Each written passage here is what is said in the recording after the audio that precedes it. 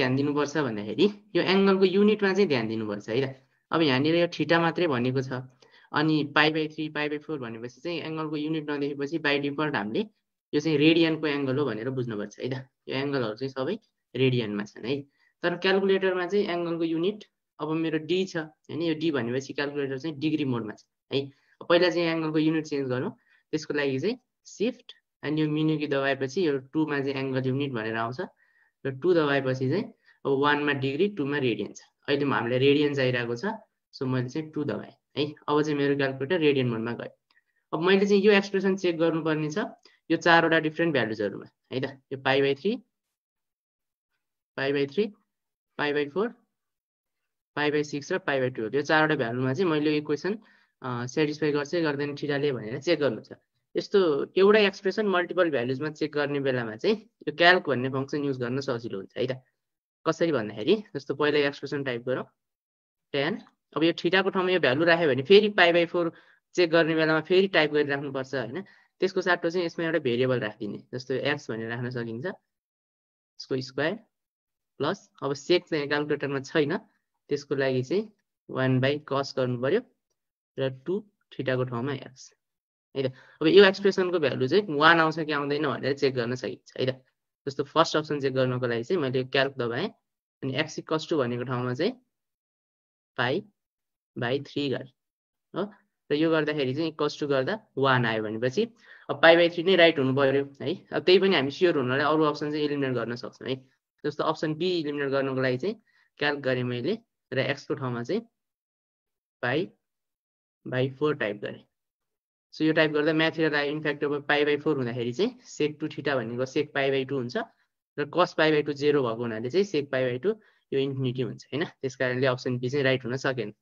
अब त्यसैगरी C check गर्नको लागि चाहिँ फेरि क्याल्क दबाएर π/6 यसरी टाइप गर्न सकिन्छ र इक्वल्स टु गर्दा यो 1 आउनु पर्थ्यो राइट हुनको लागि, 7/3 आएपछि अप्सन सी पनि राइट भएन र फेरि फाइनली डी चेक गर्नको लागि चाहिँ π/12 यसरी टाइप गर्ने र इक्वल्स टु गर्दा यो पनि 1 आएन भनेपछि हाम्रो चाहिँ सजिलै अब राइट आन्सर ए भनेर यसरी लगाउन सकिन्छ।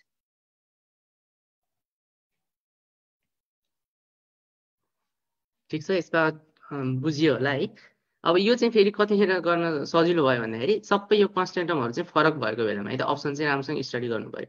यदि यो सबै कन्स्ट्यान्ट टर्म फरक छ भने अब यो इक्वेसन जेसुकै होस् हामीले मतलब भएन, सबै इक्वेसन चाहिँ यसरी नै सल्भ गर्न सकिन्छ है त एक्जाममा। अब यो क्वेसन हेर्दाखेरि चाहिँ पहिला अप्सन स्टडी गरौँ। सो अप्सन हेर्दाखेरि चाहिँ n = 0 अथवा कन्स्ट्यान्ट टर्म हेर्ने हो भने फर्स्ट अप्सनमा छ 7π/6, सेकेन्डमा छ 5π/4, सी मा छ 3π/2 र डी मा छ 4π/3 हैन। अब यो सबै फरक छ है। सबै फरक छ भनेपछि त हामीले सिम्पली यो ओरिजिनल इक्वेसन चेक गर्न सकिन्छ। तर ओरिजिनल इक्वेसन दुईवटा छ है, cosec थीटा पनि छ र यहाँ tan थीटा पनि छ। अब दुईवटा इक्वेसन छ, अब सायद यो चारवटा अप्सन मध्ये कुनैले चाहिँ एउटा मात्रै सेटिस्फाई गर्लान् हैन, कुनैले अर्को मात्रै सेटिस्फाई गर्लान्। तर हामीलाई चाहिएको सोलुसन चाहिँ के हो त, दुवैवटा इक्वेसनले सेटिस्फाई गर्नु पर्यो है। अब cosec थीटा इक्वल्स टु -2/√3 छ, यसलाई चाहिँ sin थीटामा लेखौं -√3/2 भयो र tan theta equals to √3। So यो इक्वेसन र यो इक्वेसन दुवै सेटिस्फाई गर्ने यो एंगललाई चाहिँ हामीले राइट लिनु पर्यो है त। सो अब यो यतिकै पनि चेक गर्न सकिन्छ, तर म चाहिँ क्याल्कुलेटरमै गर्छु है। सो अब यहाँनिर चाहिँ पहिला सुरु यो इक्वेसन sin थीटा वाला इक्वेसन चेक गरौँ है। त्यसको लागि अब सिम्पली के गर्नु पर्यो त, sin थीटा को ठाउँमा मैले x राखेँ र यो -√3/2 चाहिँ अब भ्यालु हामीले चेक गरिराख्न गाह्रो हुन्छ, त्यसकारणले यसले एलएचएस तिर ल्याएर यसरी चाहिँ +√3/2 भनेर मैले चाहिँ टाइप गरेँ। अब जुन चाहिँ यो x ले मेरो यो एक्सप्रेसनलाई 0 बनाउँछ त्यो चाहिँ त्यसले चाहिँ मेरो यो इक्वेसनलाई सेटिस्फाई गर्ने भयो है। सो अब चेक गरौँ फर्स्टबाट 7π/6 लाई चेक गरौँ। सो यसले चाहिँ सेटिस्फाई गरेन हैन, यो 0 आएको भए चाहिँ सेटिस्फाई गर्थ्यो, 0 आएन। अप्सन बी चेक गरौँ 5π/4। सो यसले पनि 0 बनाएन है, यसले पनि 0 नबनाएपछि अब यो पनि सेटिस्फाई गरेन हाम्रो इक्वेसनलाई। थर्ड अप्सन चेक गरौँ 3 π/2 चेक गरेँ मैले। सो यसले पनि 0 दिएन हैन, भनेपछि यसले पनि सेटिस्फाई गरेन। फाइनली अप्सन डी चेक गरौँ, 4 π/3। सो यसले चाहिँ 0 दियो। अब रमाइलो कुरा के भयो भन्दाखेरि हामीले चाहिँ फर्स्ट इक्वेसन है, यो फर्स्ट इक्वेसन र सेकेन्ड इक्वेसन, अब खासमा चाहिँ यो फर्स्ट र सेकेन्ड दुवै सेटिस्फाई गर्नु पर्थ्यो, तर हाम्रो फर्स्ट इक्वेसनमै तीनटै फेल खायो है त, तीनटै फेल खायो। फाइनल यो फोर्थले मात्रै सेटिस्फाई गर्यो भनेपछि त अब मानौँ र सेकेन्ड इक्वेसन सबैले सेटिस्फाई गर्छन् रे हैन, अब चेक गरिराख्नै परेन कि। मानौँ यो सेकेन्ड इक्वेसन चाहिँ सबैले सेटिस्फाई गर्छन् भने पनि हाम्रो राइट एन्सर त अभियसली अप्सन डी मात्रै हुन चान्स छ हैन, किनभने यो तीनटाले त फर्स्ट इक्वेसन नै सेटिस्फाई गरिरहेको छैन भनेपछि अब यो चेक गरिराख्न जरुरी नै भएन। हामीले चाहिँ यसको राइट एन्सर डी नै भन्न सक्छौँ। ठीक छ।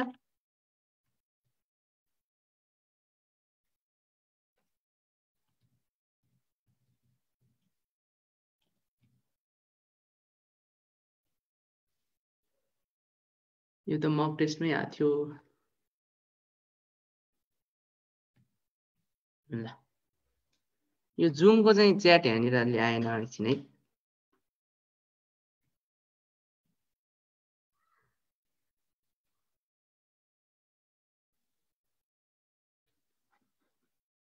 Does this method works for every case. मैले भनिरहेको छु है, पहिला चाहिँ अप्सन स्टडी गर्नु पर्यो है।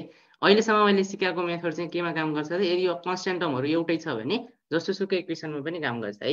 अनि यो क्यालकुलेटर युज गर्न पाइन्छ कि पाइँदैन भनेर सोध्नु भएको छ। अब नियमले चाहिँ पाइन्छ है त। अब हाम्रो आइओई को चाहिँ त्यो रुल्समा हेऱ्यो भने साइन्टिफिक क्यालकुलेटर एलाउड भनेको छ, प्रोग्रामेबल क्यालकुलेटर चाहिँ एलाउड नगर्ने हो। यो चाहिँ साइन्टिफिक क्यालकुलेटरकै मोडल हो, त्यस कारणले एलाउड छ है त, अब रुल अनुसार।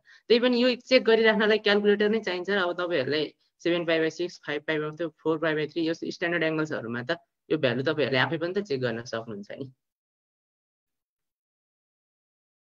अर्को अर्को अर्को पनि ट्राई गरौँ। जस्तो यो क्वेसन हेर्नुहोस् है त। अब यो क्वेसन हेर्नुहोस् ल, if cut square theta equals to 3 then general value of theta is भनेको छ है त। अब ठिक छ, यो इक्वेसनलाई एकछिनलाई हामीलाई मतलब भएन, पहिला हामी अप्सन्स हेरौँ। अप्सन हेर्दाखेरि चाहिँ के छ भन्दाखेरि जस्तो अप्सन एमा यो कन्स्ट्यान्ट टर्म हेऱ्यो भने π/6 छ हो। बीमा हेऱ्यो भने चाहिँ अब एनको ठाउँमा 0 राख्नुभयो भने यो पनि π/6 नै आउँछ।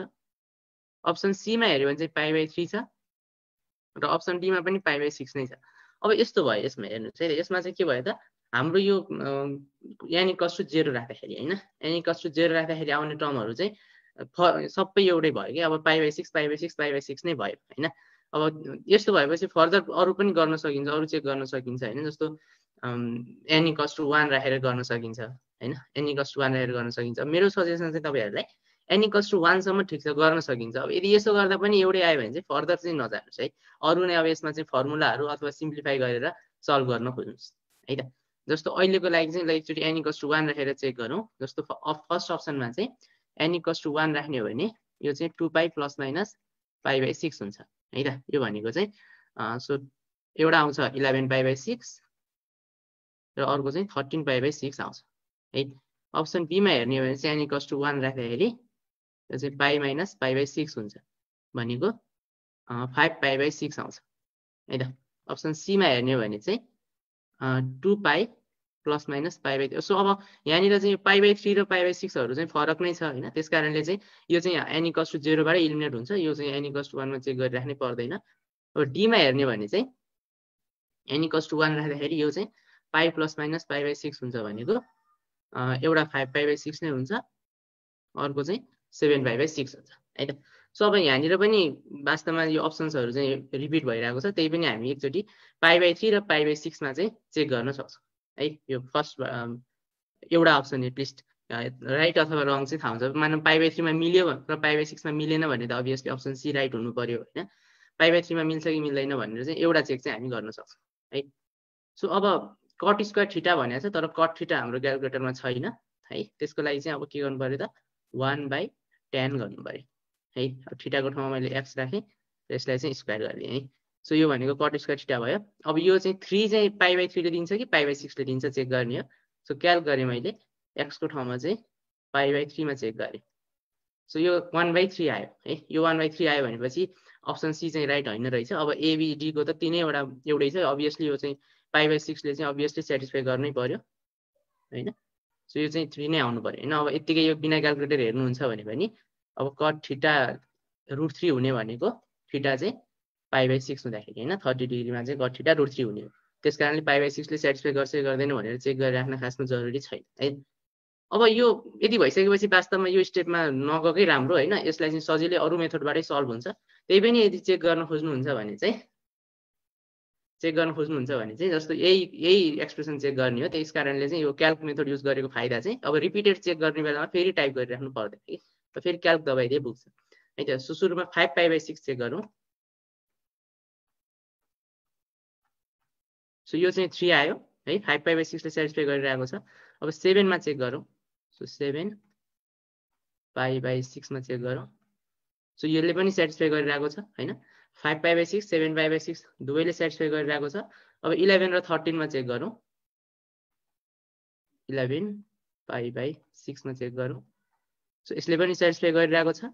र फाइनली 13 मा चेक गरौँ।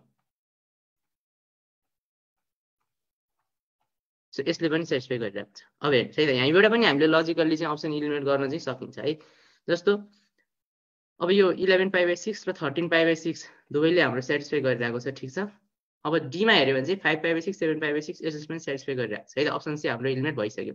अब बी मा हेर्नुभयो भने चाहिँ यो 5π/6 मात्रै आइरहेको छ है। अब डी मा हेर्नुभयो भने 5π/6 पनि छ 7π/6 पनि छ। इनफ्याक्ट तपाईले अप्सन बी मा चाहिँ n को भ्यालु जेसुकै राखे पनि यसले 7π/6 चाहिँ तपाईको दिँदैन है त। 7π/6 चाहिँ दिँदैन भन्नु खोजेको। यसको यो अप्सन डी मा डी ले चाहिँ अप्सन बी को दिने सबै सोलुसनहरुलाई इन्क्लुड गरेको छ है। अथवा अप्सन बी चाहिँ अप्सन डी को के हो त सबसेट हो है त। अप्सन बी चाहिँ अप्सन डी को सबसेट हो। त्यसकारणले चाहिँ हामीले यो लजिकले चाहिँ अप्सन बी लाई इलिमिनेट गर्न सक्छौं है त। यो चाहिँ किनभने बी ले दिने भ्यालुजहरु सबै डी मा आउँछ, तर डी ले दिने सबै भ्यालुजहरु चाहिँ बी मा आउँदैन। यहाँबाट देख्न सकिन्छ 5π/6 छ, यहाँ चाहिँ 5π/6 पनि छ र 7π/6 पनि छ। 7π/6 पनि सोलुसन त रहेछ। त्यो लजिकले चाहिँ हामीले अप्सन बी लाई इलिमिनेट गर्न सक्छौं है। अब ए र डी मा पनि त्यही लजिक चाहिँ इम्प्लिमेन्ट हुन्छ है। ए र डी मा पनि त्यही लजिक इम्प्लिमेन्ट हुन्छ। एउटा कुरा चाहिँ के बुझ्नुस् भन्दाखेरि ट्रिगोनोमेट्रिक इक्वेसनको जनरल सोलुसनमा है, if constant term is same है। अब कन्स्ट्यान्ट टर्म सेम छ, जस्तो n वाला टर्म छोडिदिनु भयो भने +-π/6 +-π/6 हैन। कन्स्ट्यान्ट टर्म सेम छ एन्ड सेटिस्फाइज ओरिजिनल इक्वेसन। र हाम्रो जुन त्यो जनरल सोलुसनले चाहिँ ओरिजिनल इक्वेसनलाई पनि सेटिस्फाई गरिरहेको छ है त। जस्तो यहाँनिर हेर्दा हामीले तीनटा भ्यालुमा चेक गरिसक्यौं। त्यो तीनटै भ्यालुले चाहिँ के गरिरहेको छ त, दुईटै अप्सनमा तीनटै भ्यालुले यो इक्वेसनलाई सेटिस्फाई गरिरहेको छ भने, यदि यस्तो छ भने चाहिँ choose the one with least period है त। अब पिरियड भनेको चाहिँ के हो भने n सँग मल्टिप्लाइड भएर आएको टर्म है त। जस्तो यहाँनिर हेर्यो भने n सँग मल्टिप्लाइड भएको टर्म चाहिँ 2π छ, यो पिरियड भयो। यहाँनिर हेर्यो भने चाहिँ n सँग मल्टिप्लाइड भएको टर्म π छ है त। अब जनरली के हुन्छ भने सानो पिरियड भएको अप्सन चाहिँ सुपर सेट हुन्छ भनेको ठुलो सेट हुन्छ के। अब यो अप्सन ए चाहिँ यही लजिकले है त अप्सन डी को सबसेट हुन्छ है। भनेपछि हामीले सोलुसन छान्दा जनरल सोलुसन छान्दा ठुलो सेट छान्नुपर्छ, सुपर सेट छान्नुपर्छ। त्यसकारणले यसको राइट आन्सर चाहिँ डी भन्ने भयो। र यो लजिक युज गरेर चाहिँ हामीले यसको आन्सर चाहिँ अब पत्ता चाहिँ लगाउन सकिन्छ। तर यसमा चाहिँ यसरी भन्दा फर्मुलाबाट युज गर्ने हो भने बढी इफेक्टिभ हुन्छ है त। जस्तो यसको लागि चाहिँ एउटा मेथड के छ भन्दाखेरि f² theta equals to f² alpha, यस्तो खालको जनरल इक्वेसन छ है। यस्तो खालको जनरल इक्वेसन छ। यो f को ठाउँमा चाहिँ sin cos tan हैन cosec sec cot जेसुकै भयो भने है, जेसुकै भयो भने यस्तो खालको इक्वेसनको जनरल सोलुसन जहिले पनि के हुन्छ त theta equals to n pi plus minus alpha नै हुन्छ है। यो f को ठाउँमा जेसुकै भयो भने। अब त्यो यदि यो इक्वेसनलाई चाहिँ यो फर्ममा लेख्ने हो भने cot square theta equals to 3 भनेको त √3 को स्क्वायर हो हैन। अब √3 चाहिँ cot को टर्म्समा एउटा स्ट्यान्डर्ड एंगल भन्दाखेरि के हुन्छ त cot 30 डिग्री हैन, अथवा cot π/6 हुन्छ। भनेपछि यसलाई चाहिँ cot square theta equals to cot square π/6 भन्न सकिन्छ। र यसको जनरल सोलुसन जहिले पनि के हुन्छ theta equals to n pi plus minus π/6 हुन्छ है त। सो हामीसँग चाहिँ केही स्ट्यान्डर्ड इक्वेसन्सहरु हुन्छ हैन, जस्तो sin theta equals to sin alpha हो, cos theta equals to cos alpha, tan theta equals to tan alpha. र अब यो पनि एउटा भइहाल्यो f² theta equals to f² alpha हैन। सो यस्तो खालको स्ट्यान्डर्ड इक्वेसनहरू छ होइन। अब क्वेसनमा हेर्दाखेरि चाहिँ यस्तो खालको स्ट्यान्डर्ड इक्वेसन छ भने त सिधै हामीले फर्मुलाबाटै अप्सन चाहिँ इलिमिनेट गर्न सकिन्छ है त। फर्मुलाबाटै राइट एन्सर पत्ता लगाएको छिटो हुन्छ। अब अरू नै कस्तो, अब जस्तो यस्तो भनौँ न, यस्तो भनौँ अब यो चाहिँ ठ्याक्कै हेर्दाखेरि चाहिँ यसलाई सिम्प्लिफाई गर्न गाह्रो जस्तो लाग्यो भने चाहिँ अनि बल्ल यो अरू मेथडहरू युज गर्न राम्रो हुन्छ है त। अब यस्तो सिम्पल इक्वेसनमा अरू विभिन्न कुराहरू सोच्नुभन्दा चाहिँ सिम्पली फर्मुलाबाटै युज गर्यो भने छिटो, छरितो, राम्रो, भरपर्दो यही हुन्छ। ओके,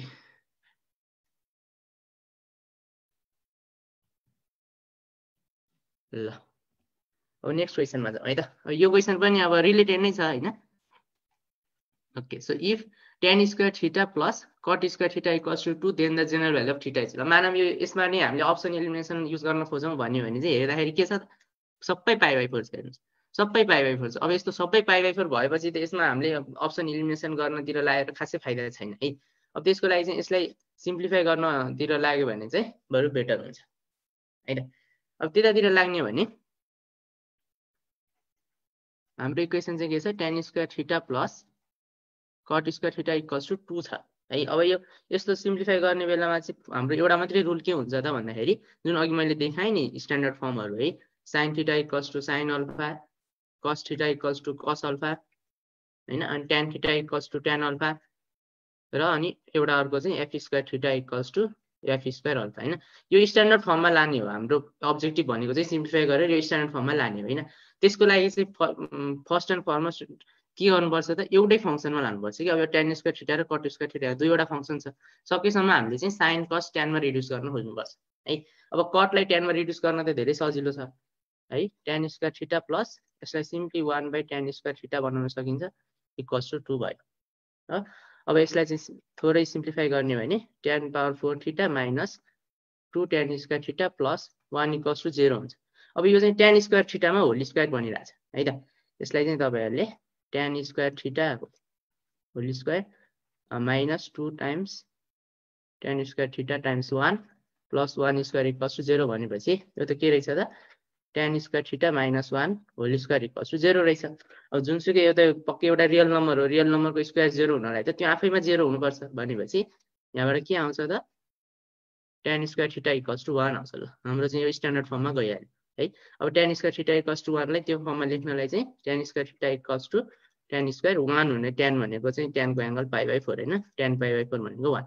सो यहाँबाट अब यो f tan sin cos tan cosec जे भयो भने के हुन्छ भने त general solution theta equals to n pi plus minus π/4। यसरी चाहिँ हामीले सजिलै सिम्प्लिफाई गरेर करेक्ट एन्सर चाहिँ पत्ता लगाउन सकिन्छ है। अब अप्सन इलिमिनेट गर्नपट्टि लाग्नु भयो भने चाहिँ यसमा अब झन्झटिलो छ होइन। लजिक अघि भनेको सबसेटको लजिकले चाहिँ एन्सर पत्ता लगाउन त सकिन्छ। अब यहाँनिर हेर्दा सबैभन्दा ठुलो सेट यही नै देखिन्छ होइन। सबैभन्दा ठुलो सेट हेर्ने हो भने चाहिँ यही नै देखिन्छ, किनभने यसमा n पाई प्लस π/4 मात्रै छ, n पाई माइनस π/4 छैन होइन। भनेको एउटा मात्रै ब्रान्च भयो, अर्को ब्रान्च यसमा इन्क्लुडेड छैन, त्यस कारणले यही नै ठुलो सेट छ। अब यो दुईटामा हेर्ने हो भने चाहिँ यसको पिरियड छ पाई, यो दुईटाको पिरियड छ 2 पाई भनेपछि यसको पिरियड सानो छ, त्यस कारणले यही नै सुपर सेट हुन्छ भनेर त्यसरी पनि राइट एन्सर चाहिँ पत्ता लगाउन सकिन्छ है त।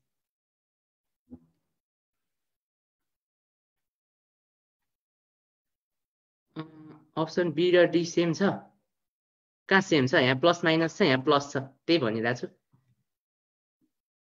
अरू के अघिको क्वेसन वान टाइम, ल अघिको क्वेसन भन्ने कुन होला, ल ठिक छ भनौँ र यो क्वेसन हेर्नु है त। अब यस्तो छ, जेनरल इक्वेसन सल्भ गर्ने बेलामा चाहिँ सबभन्दा पहिला इक्वेसनको फर्म हेर्नुहोस् है, कुनै एउटा स्ट्यान्डर्ड इक्वेसनसँग मिल्छ कि भनेर हेर्नुहोस् के।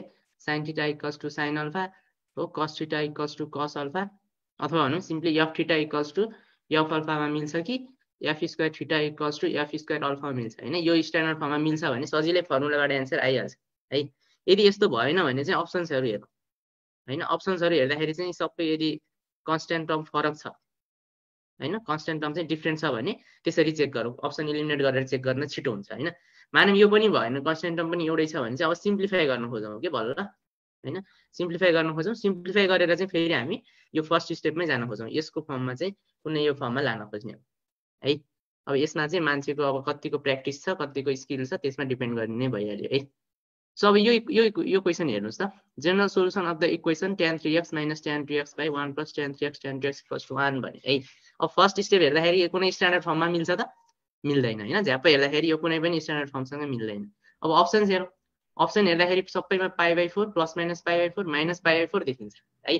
अब यो अप्सन स्टडी गर्दाखेरि चाहिँ यो चाहिँ लार्जेस्ट सेट छ, यो चाहिँ लार्जेस्ट सेट छ।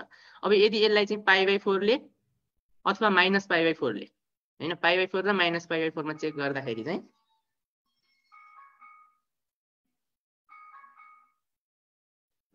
π/4 र -π/4 मा चेक गर्दाखेरि चाहिँ यदि यो दुईटैले सेटिस्फाई गर्यो भने यो राइट एन्सर हुनुपर्छ हेर्नुस् है त। यदि यो दुईटैले सेटिस्फाई गर्यो भने अब दुईटा चान्स छन् नि हैन, एउटा चाहिँ दुईटैले सेटिस्फाई गर्ने हो, अर्को π/4 ले मात्रै सेटिस्फाई गर्ने, अर्को -π/4 ले मात्रै सेटिस्फाई गर्ने, अर्को चाहिँ कुनैले पनि नगर्ने हैन, कुनैले पनि सेटिस्फाई नगर्ने। दुईटै सेटिस्फाईले गर्यो भने अप्सन बी करेक्ट हुने भयो, π/4 ले मात्रै गर्यो भने ए करेक्ट हुने भयो, माइनसले मात्रै गर्यो भने सी करेक्ट हुने भयो, कुनैले नि गरेन भने डी करेक्ट हुने भयो। तपाईहरु एकचोटी चेक गर्नुस्, म चाहिँ 1 मिनेटमा आइहाल्छु है त।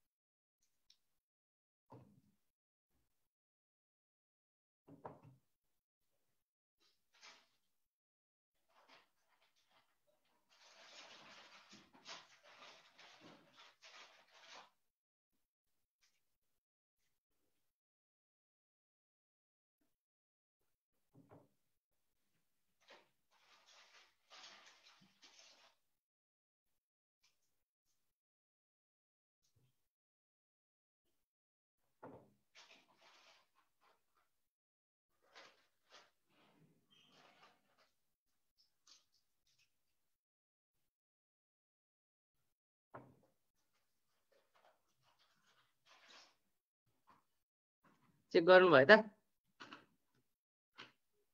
ल ए भन्नुभएको छ, कसैले के भन्नुभएको छ, एकजनाले चाहिँ डी भन्नुभएको छ। ल अब यस्तै हो इन्ट्रान्समा चाहिँ हेर्नुस्, तपाईहरुलाई अब यस्तो खालको क्वेसन चाहिँ सोध्ने चान्स बढी हुन्छ है त, किनभने यसले चाहिँ तपाईहरुलाई तपाईहरुको कन्सेप्ट चाहिँ राम्रोसँग चेक गर्छ के। अब ठिक छ, तपाईहरुले चाहिँ आफ्नो आफ्नो तरिकाले गर्नुभयो, धेरै जसोले चाहिँ एन्सर ए भन्नुभएको छ है। अब कसरी भन्नुभयो मलाई थाहा भएन, जे धेरै जसोले चाहिँ यसको एन्सर ए भन्नुभएको छ है। हेरौँ है त, म चाहिँ अब आफूमा भन्दा पनि क्याल्कुलेटरमा बढी विश्वास गर्ने मान्छे परे। सो यो एक्सप्रेसन चाहिँ म एज इट इज क्याल्कुलेटरमा चेक गर्छु है त, के हुँदो रहेछ हेरौँ न। So tan 3x - tan 2x divided by 1 plus tan 3x tan 2x है त। सो यति मैले राखेँ। अब जुन चाहिँले 1 दिन्छ त्यही राइट हुनु पर्यो। सो मैले क्याल्क गरेँ, पहिला चाहिँ π/4 मा चेक गरौँ। सो π/4 मा चेक गरेँ मैले, यसले म्याथ एरर दियो है त। म्याथ एरर दियो भनेपछि त्यो राइट एन्सर हुन सकेन, 1 दिएको भए राइट हुन्थ्यो। ठिक छ, त्यसो भए -π/4 मा चेक गरौँ, -π/4 मा चेक गरौँ। सो यसले पनि म्याथ एरर दियो है त, भनेपछि त यसको एन्सर त डी पो हुनु पर्यो हैन र, किनभने π/4 ले पनि सेटिस्फाई गर्दैन, -π/4 ले पनि सेटिस्फाई गर्दैन। अब यहाँ के भइरहेछ यस्तो, तपाईहरु मध्ये धेरै जसोले चाहिँ पक्कै के गर्नुभयो भन्दाखेरि यो भनेको त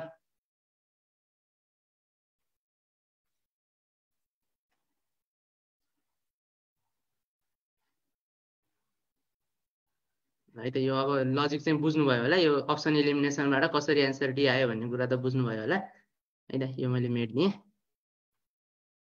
ल धेरै जसोले चाहिँ पक्कै यस्तै गर्नुभयो, यसलाई चाहिँ tan a minus tan b divided by 1 plus tan a tan b equals to tan a minus b हैन त। हामीलाई यो फर्मुला त थाहा भइराखेकै हो।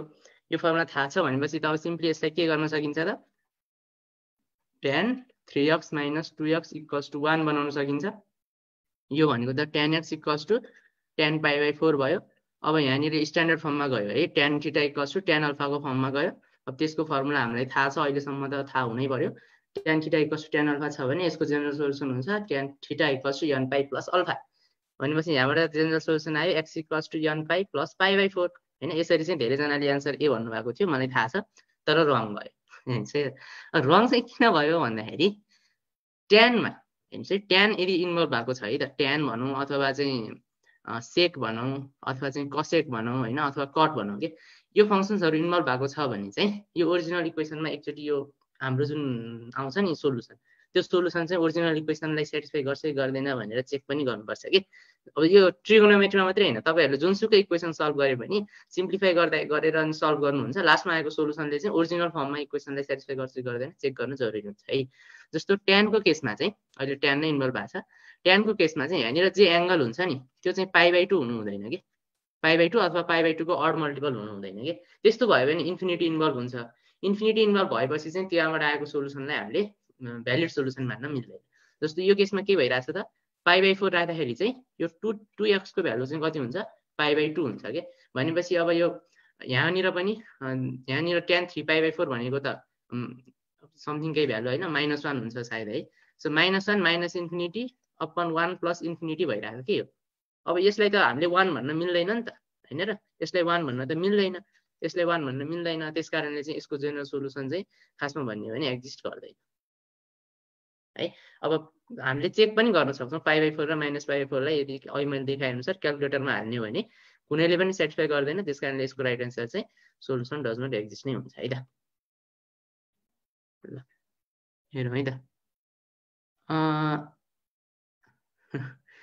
यसरी नि मिल्न पर्ने हैन र भन्नु मैले किन मिलेन त भने नि हैन र भने है यस्तो हुन्छ तपाईहरुले यो फर्मुला युज गर्ने बेलामा अन्धधुन्द युज गर्ने हैन के यो फर्मुला युज गर्ने बेलामा चाहिँ एउटा हाम्रो एजम्पसन के हुन्छ tan A and tan B are finite हुन्छ के एउटा एजम्पसन चाहिँ अब यो हामीले भनौं न एजम गरेका हुन्छौं तर याद गर्दैनौं के अब यो एजम्पसन ठीक छ भने मात्र यो फर्मुला युज गर्न मिल्छ के तर यदि A अथवा B को ठाउँमा चाहिँ पाई/2 आयो भने त यो एजम्पसन नै गलत हुन्छ अनि यो फर्मुला युज गर्न मिल्दैन के त्यसैले नमिलेको है त सो अब नेक्स्ट क्वेशनमा जाउँ एकचोटी ल क्वेशन यस्तो छ if tan theta plus tan 2 theta plus √3 tan theta equals to √3 भनेर यस्तो अलिकति हेर्दाखेरि नै गाह्रो खालको इक्वेसन चाहिँ देखिन्छ है थीटाको सोध्न त त्यही जेनरल सोलुसनै सोधेको छ अब यहाँ n को ठाउँमा 0 राखेर हेर्ने हो भने पनि अप्सन A र अप्सन B बाट पाई/18 आइराको छ हैन अप्सन C र अप्सन D बाट चाहिँ पाई/9 आइराको छ है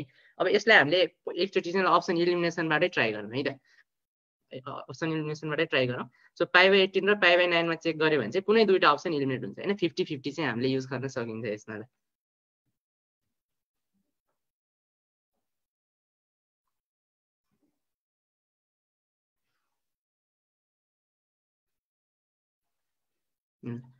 अब यो इक्वेसन चाहिँ पहिला टाइप गर्नु है त यदि तपाईहरुसँग क्याल्कुलेटर छ भने चाहिँ म सँगसँगै फलो गर्न सजेस्ट गर्छु है म चाहिँ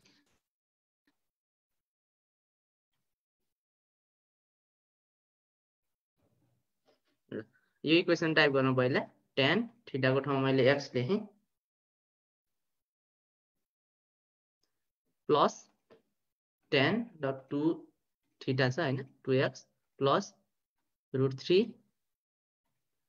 tan थीटा tan 2 थीटा है त सो यो भयो अब त्यो √3 को भ्यालु चेक गर्न गाह्रो हुन्छ त्यसकारण त्यसले एलएचएस तिर ल्याएर -√3 बनाऊ है त अब जुन चाहिँले हामीलाई 0 दिन्छ त्यो चाहिँ राइट हुनु पर्यो हामीले पाई/18 र पाई/9 दुईटामा चेक गर्ने हो र दुईटा अप्सन फाल्दिने है त 50-50 र क्याल्क गर्ने मैले सुरुमा चाहिँ पाई/18 मै चेक गरौँ पाई/18 है त सो यसमा चेक गर्दा यो 0 आएन है त भनेपछि अब पक्कै पनि अप्सन A र B चाहिँ एलिमिनेट भयो C र D मध्ये कुनै न कुनै राइट हुनु पर्यो त्यही पनि स्योर हुनलाई ल पाई/9 मा पनि चेक गरि हेरौँ सो पाई/9 मा चेक गर्दा चाहिँ 0 आयो भनेपछि यहाँबाट चाहिँ मैले अप्सन A र B लाई चाहिँ एलिमिनेट गर्न सके है एटलिस्ट हामीले चाहिँ दुईवटा अप्सनलाई एलिमिनेट गर्न सक्यौं अब C र D हेर्नुस् C र D हेर्नुस् है त अप्सन C र D मा पहिलो चेक हामी कन्स्ट्यान्ट टर्म हेरौँ कन्स्ट्यान्ट टर्म के छ पाई/9 छ हो सेम छ र यसले चाहिँ हाम्रो ओरिजिनल इक्वेसनलाई सेटिस्फाई गर्छ त ओरिजिनल इक्वेसनलाई सेटिस्फाई पनि गरिरहेछ है ओरिजिनल इक्वेसनलाई सेटिस्फाई पनि गरिरहेछ अब पिरियड हेरौँ एकचोटी सो पिरियड हेर्ने भने चाहिँ अप्सन सी को पिरियड छ कति 6π/9 छ है त कति छ त 6π/9 छ र अप्सन डी को चाहिँ पिरियड हेर्ने भने कति छ पिरियड भनेको सिम्पली n सँग मल्टिप्लाइड भएर आएको टर्म है त अप्सन डी को पिरियड हेर्ने भने कति छ n सँग मल्टिप्लाइड भएको टर्म चाहिँ 3 यो ब्र्याकेट खोल्दाखेरि है a + n d को फर्ममा लेख्दाखेरि यो चाहिँ कन्स्ट्यान्ट टर्म यो चाहिँ पिरियड है अब यो ब्र्याकेट खोलेर लेख्नु पर्यो यो फर्ममा लेख्दाखेरि सो π/9 हाम्रो कन्स्ट्यान्ट टर्म हुन्छ पिरियड चाहिँ 3π/9 हुन्छ 3π/9 हुन्छ है त अब लिस्ट पिरियड हेर्नु पर्यो हैन लिस्ट पिरियड हेर्नु पर्यो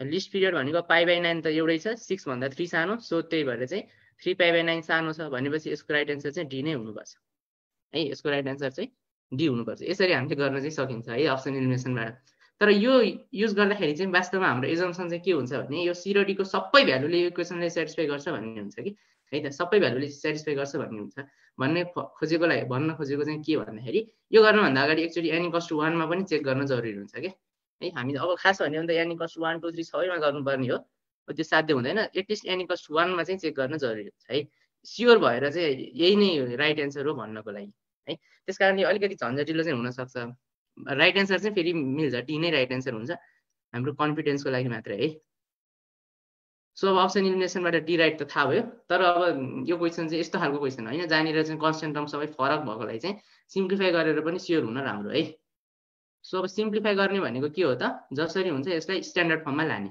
है स्ट्यान्डर्ड फर्ममा लाने हो प्राय यो इक्वेसनहरु चाहिँ एक स्टेपमै सिम्प्लिफाई हुने खालकै सोधिरहेको हुन्छ है एक्जाममा चाहिँ तपाईहरुले त्यस्तो लामो धेरै सिम्प्लिफाई गर्नुपर्ने चाहिँ सोध्दैन अब हेर्दाखेरि कम्प्लिकेटेड भयो भने थोरै ट्रिक लगायो भने चाहिँ यो सजिलै सल्भ हुन्छ है जस्तो tan θ प्लस tan θ यसलाई चाहिँ मैले यदि आरएचएस तिर लगाए √3 कमन लिए भने चाहिँ √3 1 माइनस tan θ tan 2 θ भन्छ हो अब यतिलाई यदि एलएचएस तिर लाने हो भने चाहिँ tan θ plus tan 2 θ divided by 1 minus tan θ tan 2 θ equals to √3 हुन आउँछ है अब अघिको जसरी नै यसलाई हामीले फर्मुलाको रूपमा हेर्न सक्छौं हैन यसलाई चाहिँ फर्मुलाको रूपमा हेर्ने हो भने यो चाहिँ tan 3 θ इक्वल्स टु √3 हुन्छ है tan 3 θ इक्वल्स टु √3 हुन्छ भनेको हाम्रो चाहिँ tan θ equals to tan alpha को फर्ममा गयो है अब यसको जेनरल सोलुसन थाहा छ θ इक्वल्स टु n पाइ प्लस अल्फा हुन्छ हाम्रो इक्वेसन केमा change भइराछ tan 3 θ equals to tan π/3 हैन tan 60 डिग्री भनेको चाहिँ √3 यसमा चेन्ज भइराछ भनेपछि 3 θ इक्वल्स टु के भयो n पाइ प्लस π/3 भयो भनेपछि θ भनेको चाहिँ के हुन्छ त अब यसलाई 3n + 1 π/3 लेख्न सकिन्छ र θ भनेको चाहिँ 3n + 1 π/9 आउँछ है अब यसमा पनि हामीले यो फर्मुला त युज गर्यौं हैन हाम्रो यहाँ एजम्पसन चाहिँ के हुन्छ त tan θ and tan 2 θ are both finite हैन हामीले फर्मुला युज गर्दाखेरि चाहिँ यो चाहिँ एजम गरेका हुन्छौं तर अप्सनमा त अब यो सोलुसन एक्जिस्ट गर्दैन भन्ने खालको त अप्सन छैन नि त हैन त्यसकारणले अब यसमा चाहिँ आन्सर आइसक्यो यो चेक गरिराख्न खास जरुरी छैन हैन डी नै राइट हुन्छ चेक गर्नुहुन्छ भने पनि π/9 लिएर चेक गर्नुभयो भने tan π/9 पनि फाइनाइट नै हुन्छ tan 2 π/9 पनि फाइनाइट नै हुन्छ त्यसकारणले यसमा चाहिँ यो क्वेशनमा चाहिँ हामीले सेफली यो फर्मुला युज गर्न सक्छौं है त ल अब जसरी गरे पनि गर्नु चाहिँ पर्यो त्यसको टाइपको क्वेशनमा यस्तो अब यो ट्रिगोनोमेट्रिक इक्वेसनको क्वेशनहरु चाहिँ तपाईहरुलाई म्याक्सिमम टाइम दिने भनेको एकदमै कम्प्लेक्स खालको रहेछ भने 2 मिनेट होला हैन नत्र 1 मिनेट है 1 मिनेट है यसमा चाहिँ धेरै टाइम दिने हैन है त ट्रिगोनोमेट्रिक इक्वेसन सल्भ गर्ने बेलामा अझै भनौं ट्रिगोनोमेट्रिकै सबै क्वेशन सल्भ गर्न 1 मिनेट है कुनै कुनै क्वेशन अब एक्सेप्सनली गाह्रो रहेछ भने ल 1.5 देखि 2 मिनेट सम्म चाहिँ जाला हैन त्यो पनि 2 मार्क्स को छ भने है 1 मार्क्स को क्वेशन छ भने 1 मिनेट भन्दा बढी भुल्ने नै हैन 1 मार्क्स को कुनै पनि क्वेशनमा है ल यो क्वेशन पनि बुझ्नु भयो है अब अर्को क्वेशनमा चाहिँ यो चाहिँ अलिकति टिपिकल खालको क्वेशन छ है the equation a sin x plus cos 2x equals to 2a minus 7 possesses a solution if भनेर सोधेछ चाहिँ अब यो चाहिँ रियली अघि भनेको 1.5 देखि 2 मिनेट्समा चाहिँ यो पनि पर्छ है त 1.5 देखि 2 मिनेट्स यो पनि पर्छ अब यसलाई अब क्याल्कुलेटरबाट गर्ने तरिका छैन हेर्नुस् है अब अर्कै सर्टकट ट्रिक त्यस्तो यसमा मेथड भन्ने कुनै पनि हुँदैन के यसमा यो क्वेशन राख्नुको मेरो औचित्य चाहिँ के भने तपाईहरुले चाहिँ यदि एमसीक्यूजहरु धेरै ट्रिक अनि यो सर्टकट ट्रिकहरु अथवा भनौं क्याल्कुलेटरकै युजबाट मात्रै सबै सल्भ हुन्छ यस्तो खालको मिसकन्सेप्सन छ भने चाहिँ त्यसलाई क्लियर गर्न पनि हो है मेन भनेको तपाईँहरूको कन्सेप्ट नै हो कि अब कन्सेप्ट क्लियर छ भने बल्ल यसले काम गर्ने हो फर्दर तपाईँहरूलाई हेल्प गर्ने हो यसले होइन तर मेन त तपाईँको कन्सेप्ट नै चाहिन्छ है त त्यसैलाई इलिस्ट्रेट गर्ने क्वेसन हो यो चाहिँ एकदम कन्सेप्चुअल खालको क्वेसन छ अब यसलाई सिम्प्लिफाई गर्ने बाहेक अरू उपाय छैन हेर्नुहोस् है अब सिम्प्लिफाई गर्ने भनेको हामीले के हो त ट्रिगोनोमेट्रिक इक्वेसन सल्भ गर्नलाई चाहिँ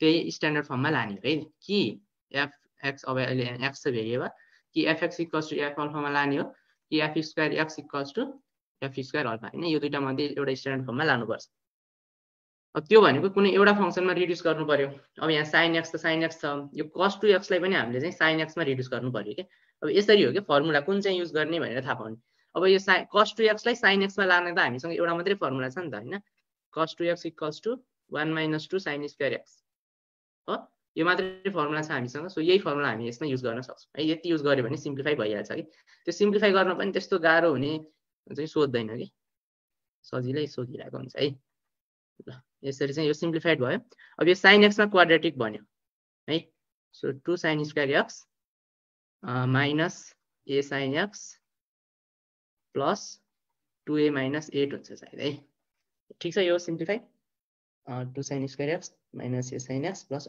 ठिक छ ल सो यसरी चाहिँ एउटा क्वाड्रेटिक इक्वेसन आयो है त अब साइन एक्समा क्वाड्रेटिक इक्वेसन आयो भनेपछि अब यसलाई फ्याक्टराइज गर्नु पर्यो है अब फ्याक्टराइज गर्ने तपाईँहरूको इच्छा है अब प्रोडक्ट रुल सम रुल के गर्नुहुन्छ गर्नुहोस् म चाहिँ क्वाड्रेटिक फर्मुला युज गर्छु है सो क्वाड्रेटिक फर्मुला युज गरौँ यसमा चाहिँ sine x equals to minus be भनेको ए भयो plus minus under root of be square भनेको ए स्क्वायर छ माइनस 4 टाइम्स टु 8 र सी भनेको 2a - 8 छ है त डिभाइडेड बाई 2a भनेको 4 छ ठिक छ है सो अब यसलाई चाहिँ यो चाहिँ साइन एक्स भयो है अब यसलाई सल्भ गरेर एमा इनइक्वालिटी सोधिरहेको छ हामीलाई है त अब यसमा चाहिँ यहाँनिर आएर के कन्सेप्ट युज गर्नु पर्ने त हेर्नुहोस् है त्यो कति धेरै कन्सेप्ट युज हुन्छ यसमा के कन्सेप्ट युज गर्नु पर्यो त यदि यो साइन एक्स हो भने होइन यहाँ एक्सको ठाउँमा जेसुकै भयो भने एक्सको चाहिँ एउटा जेनरल सोलुसन आउने हो भने होइन एक्सको यदि सोलुसन आउने हो भने यो भ्यालु चाहिँ के हुनुपर्छ त के हुनुपर्छ भने एब्सोल्युट भ्यालुमा चाहिँ लेस देन 1 हुनुपर्छ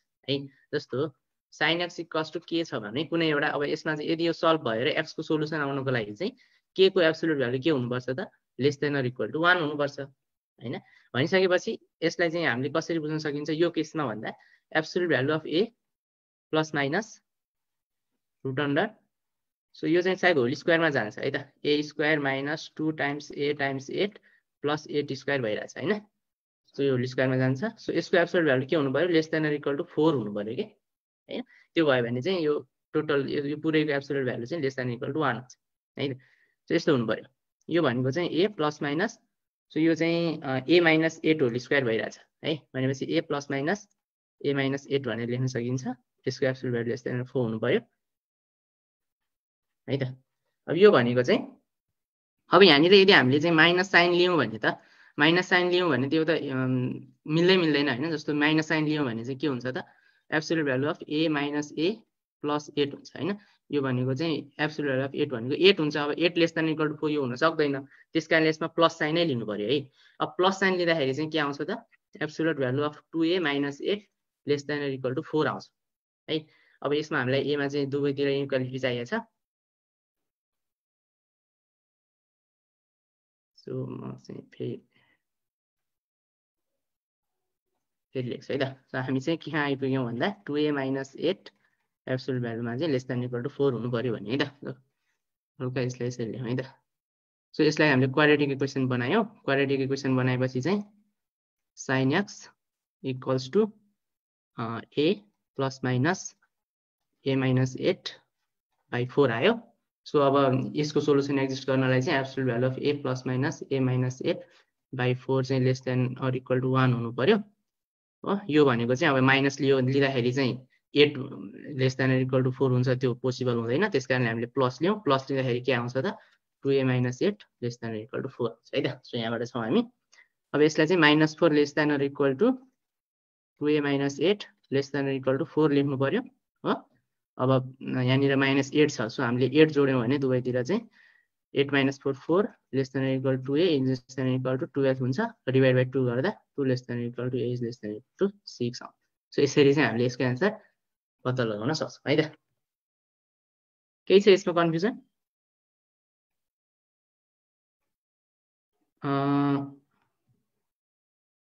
ल ठिक छ है त। अब सजिलो छ है त, तपाईँहरूलाई हेर्दाखेरि अब अलिकति अप्ठ्यारो लाग्न सक्छ, तर आफैले ट्राई गर्नुभयो भने क्वेसन आफैमा गाह्रो चाहिँ छैन। थोरै सोच्नुपर्छ होइन, अब क्वाड्रेटिक फर्मुला युज गर्नु पर्यो त्यति मात्रै हो। त्यस्तो धेरै टाइम लाग्ने, धेरै सिम्प्लिफाई गर्नुपर्ने चाहिँ छैन।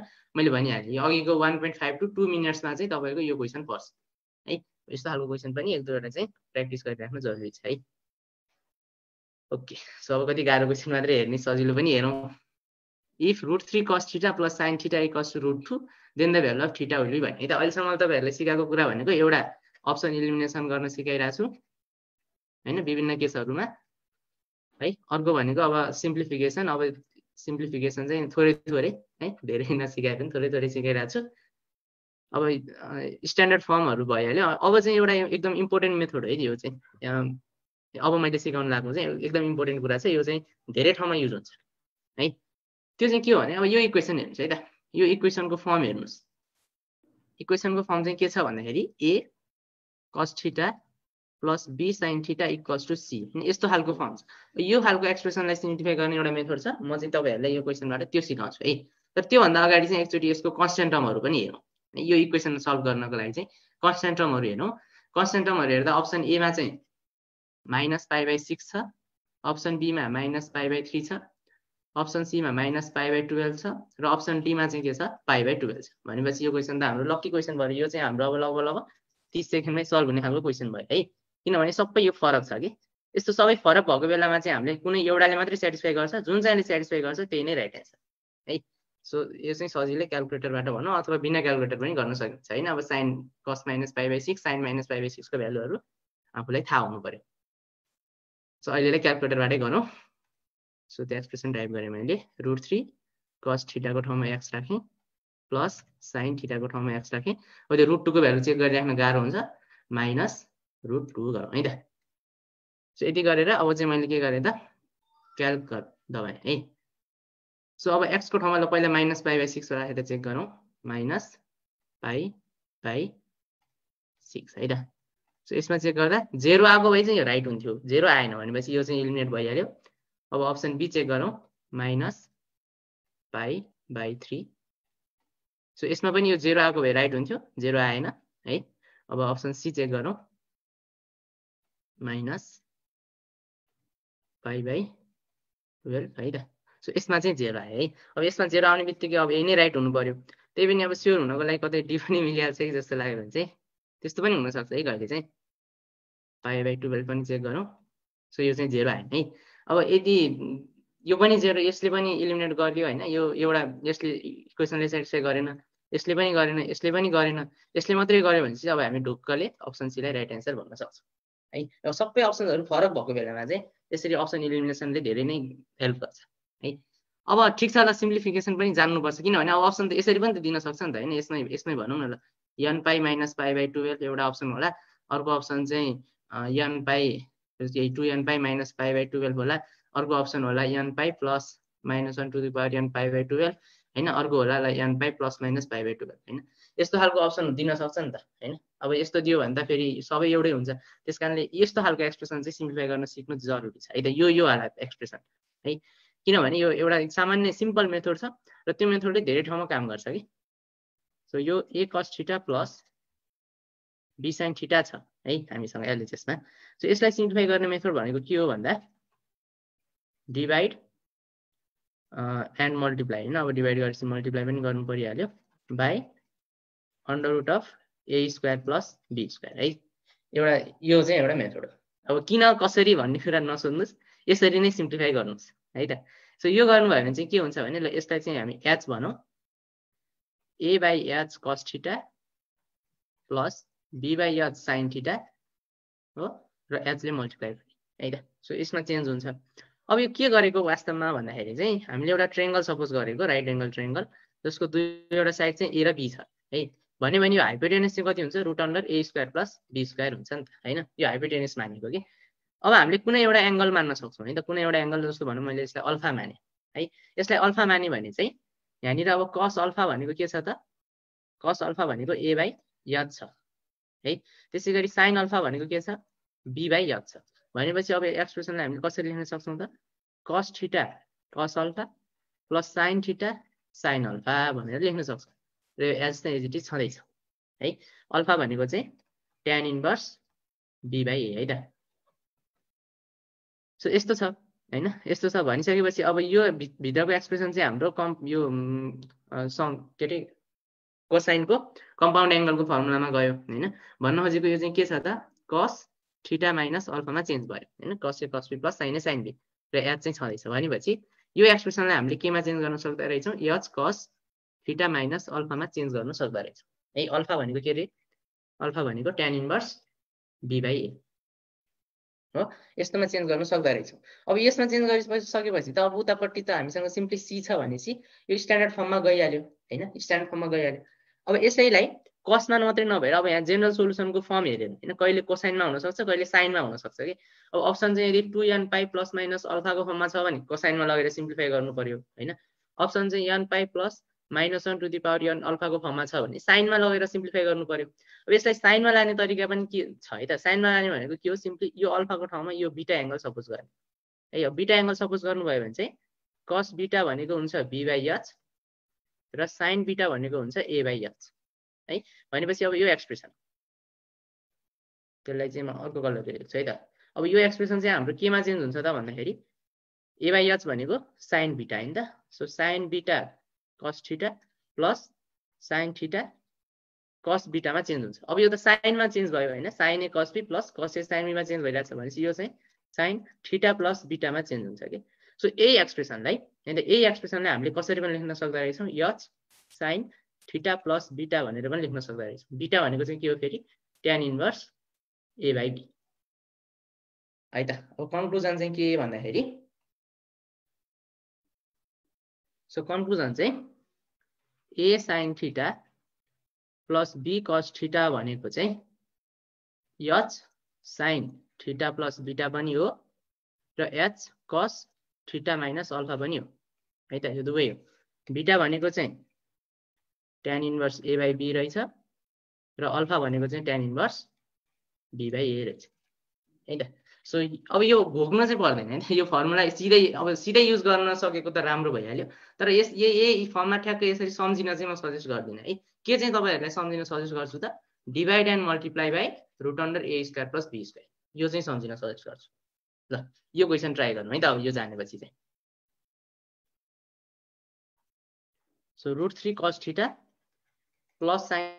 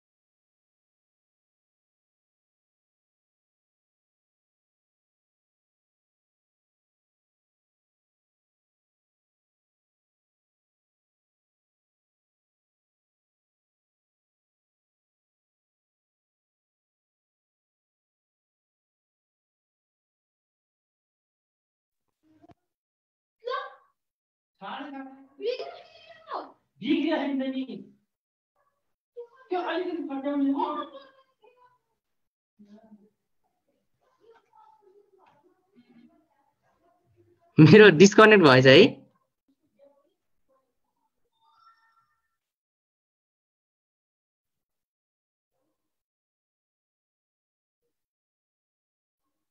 कति बेलादेखि डिस्कनेक्ट भएछ?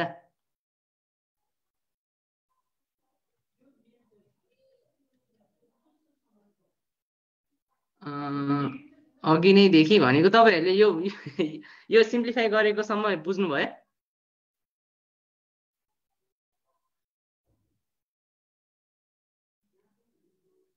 यो यहाँसम्म त बुझ्नु भयो हैन? यो पार्ट त बुझ्नु भयो नि हैन? यो फर्मुला निकालेको त बुझ्नु भयो है? ल ठीक छ, त्यो बुझ्नु भयो भने यहाँनिरबाट हेर्नुस् अब। ल म यसरी सर भन्दिन्छु, म कराको करै भएछ एक्लै। सो अब यही ट्रिक यही मेथड युज गरेको हो यो क्वेसनमा हैन? a cos theta plus b sin theta छ है, यही मेथड युज गरेको हो। अब यहाँनिर मैले के गर्ने त, रुट अन्डर a स्क्वायर भनेको रुट 3 को स्क्वायर 3 छ, b स्क्वायर भनेको 1 को स्क्वायर 1 छ। सो रुट अन्डर 3 + 1 भएर 2 भयो। अब 2 ले मैले दुवैतिर डिभाइड गरिदिएँ के। So root 3/2 cos theta plus 1/2 sin theta equals to अब रुट 2/2 भनेको चाहिँ 1/√2 है त, 1/√2 भयो। अब यसलाई चाहिँ कोसाइनमा पनि सिम्प्लिफाई गर्न सकिँदो रहेछ हेर्नुस् है, कोसाइनमा पनि सिम्प्लिफाई गर्न सकिँदो रहेछ, साइनमा पनि सिम्प्लिफाई गर्न सकिँदो रहेछ है। अब कुनमा सिम्प्लिफाई गर्ने भन्ने कुरा चाहिँ हाम्रो अप्सन अनुसार डिसाइड गर्नु पर्यो के। यदि अप्सन चाहिँ 2n pi plus minus alpha को फर्ममा छ भने कोसाइनमा सिम्प्लिफाई गर्नु पर्यो, n pi plus minus 1 to the power n alpha को फर्ममा छ भने साइनमा सिम्प्लिफाई गर्नु पर्यो। यहाँ अप्सन्सहरु हेर्दाखेरि त यो फर्ममा छ सबै हैन, 2n pi plus minus alpha कै फर्ममा छ भनेपछि हामीले के गर्नु पर्यो त, कोसाइनमा सिम्प्लिफाई गर्नु पर्यो। अब कोसाइनमा सिम्प्लिफाई गर्नको लागि cos थीटासँग cos आउनु पर्यो। सो रुट 3/2 भनेको मैले cos π/6 लेखेँ र 1/2 लाई चाहिँ मैले sin π/6 लेखेँ है। अब यसैलाई यदि साइनमा सिम्प्लिफाई गर्नुपर्ने भएको भए चाहिँ म यो रुट 3/2 लाई sin π/3 लेख्थेँ र यो 1/2 लाई चाहिँ cos π/3 लेख्थेँ के। तर मलाई अहिले cos मा सिम्प्लिफाई गर्नुपर्ने छ नि त, त्यसकारणले यसलाई मैले cos π/6 लेखेँ, यसलाई sin π/6 लेखेँ। अब कोसाइनमा सिम्प्लिफाई गर्नुपर्ने भएको हुनाले आरएचएस तिर पनि 1/√2 लाई cos π/4 लेखेँ। यो चाहिँ सबैभन्दा इम्पोर्टेन्ट स्टेप है। यो बुझ्नु भयो?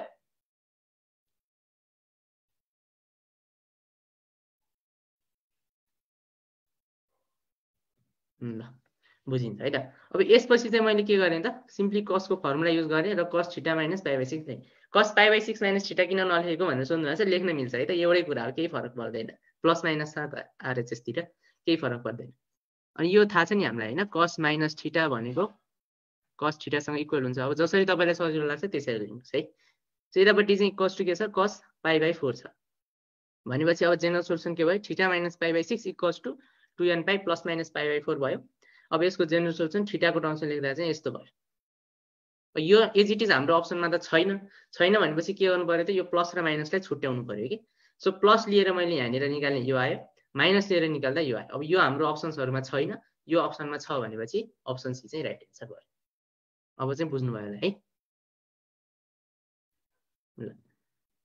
यो टाइम कन्ज्युमिङ चाहिँ हुँदैन है।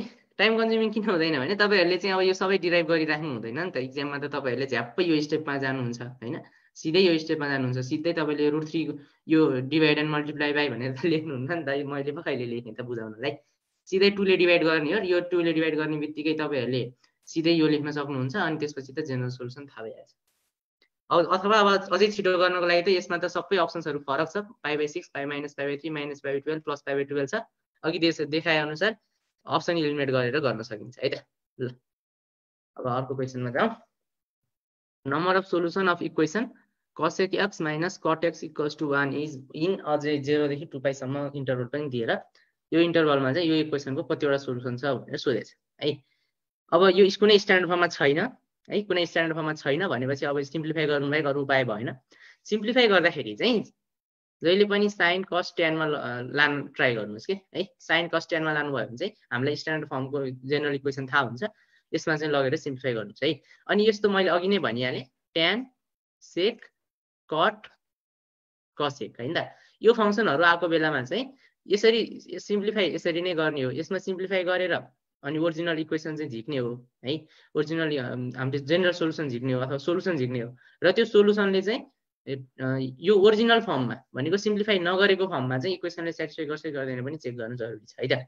यो कसेक र कट आएको बेलामा झन् हैन कसेक सेक कट ट्यान यो चारवटा आएको बेलामा किनभने यिनीहरू चाहिँ इन्फाइनाइट हुने चान्स चाहिँ बढी हुन्छ चान्स हुन्छ सो सिम्प्लिफाई गरौँ अब सो sin cos tan मा सिम्प्लिफाई गर्नको लागि अब cos x लाई मैले 1/sin x बनाएँ cot x लाई मैले cos x/sin x बनाएँ इक्वल्स टु 1 सधैँ अब यसलाई सिम्प्लिफाई गर्नुभयो भने चाहिँ के हुन्छ त 1 - cos x equals to sin x हुन्छ यो भनेको त simply sin x plus cos x equals to 1 भयो है अब अघिकै फर्ममा गयो यो हेर्नुस् यो चाहिँ हाम्रो a cos theta plus b sin theta equals to c यो फर्ममा छ है भनेपछि यसलाई सिम्प्लिफाई गर्न के गर्ने हो त अब divide both side by under root of a square plus b square अहिले a पनि 1 छ b पनि 1 छ भनेपछि यो √2 हुन्छ √2 ले डिवाइड गर्नु पर्यो है √2 ले डिवाइड गर्दाखेरि 1/√2 sin x plus 1/√2 cos x equals to 1/√2 भयो अब साइन मा लाने कि कोसाइन मा लाने हाम्रो चोइसको कुरा हो म चाहिँ साइन मा लान्छु अहिले चाहिँ अब कोसाइन मा हेरिहाल्यो यसलाई पनि कोसाइन मा लगेर सिम्प्लिफाई गर्दा केही बिग्रिदैन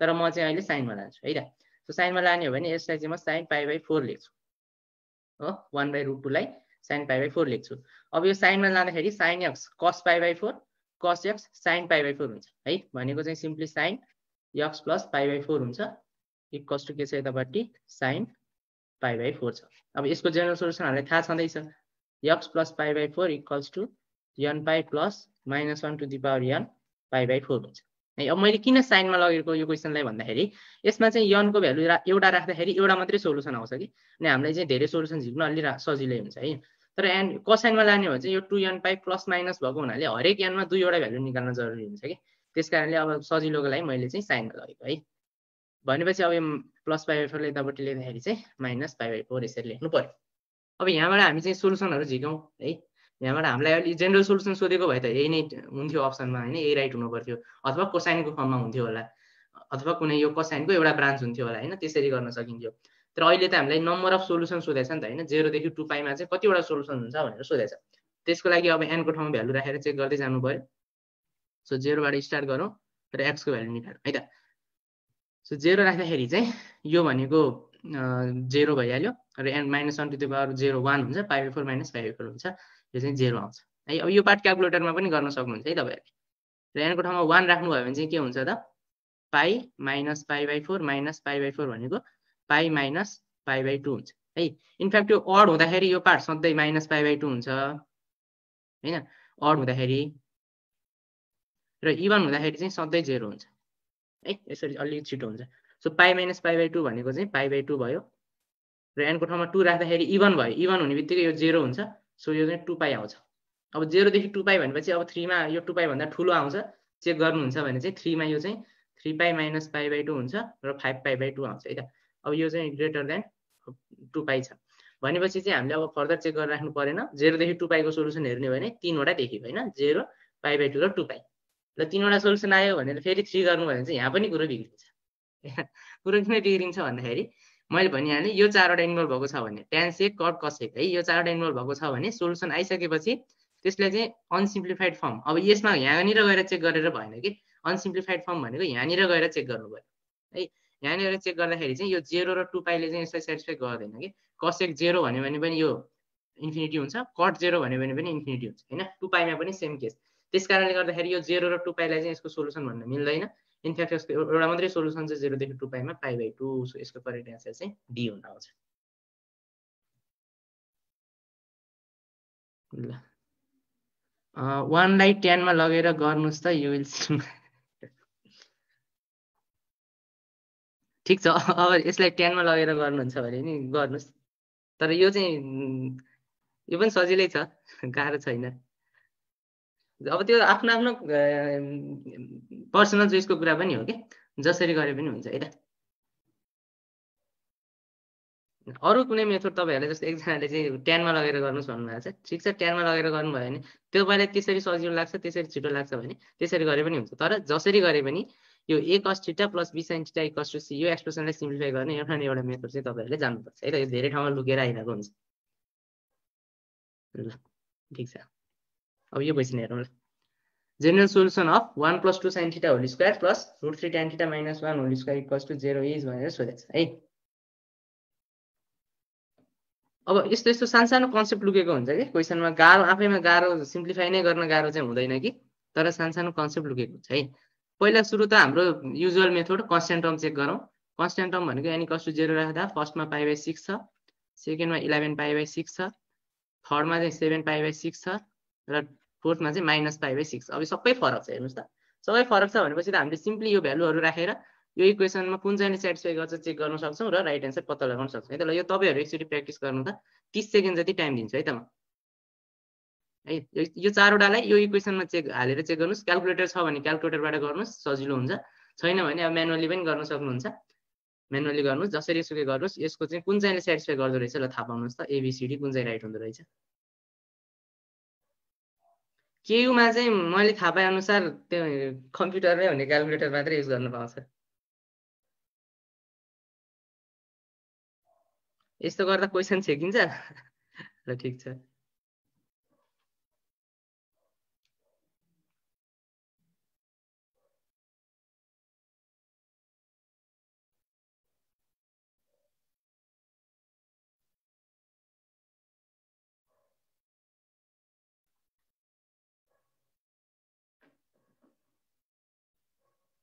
ल हेरौँ है त। धेरैजनाले चाहिँ एन्सर भन्नुभयो है। राइट रङ त अब एकछिनमा थाहा हुन्छ। ल धेरैजनाले चाहिँ एन्सर सी भन्नुभएको छ है। मिलाउनु भएको छ जस्तो लाग्छ मलाई। सो अब हेरौँ है त यो क्वेसनलाई चाहिँ क्याल्कुलेटरबाट गर्ने हो भने त अब सिम्पली यो एक्सप्रेसन टाइप गर्ने र भ्यालु चेक गर्ने हो। मैले धेरैचोटि देखाइसकेँ हैन।